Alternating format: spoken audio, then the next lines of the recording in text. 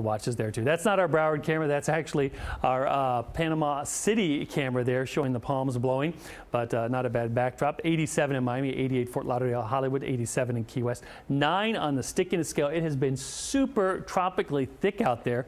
The feels like temperature at 100, and lots of folks seeing feels like temperatures well above 100 today. 107 was one of the highest numbers I saw. More of this is in store. As the moisture moves away, we get the Michael moisture tail that is draped over us. So afternoon thunderstorms Thursday, Friday. The dry air gets close, but it doesn't get here.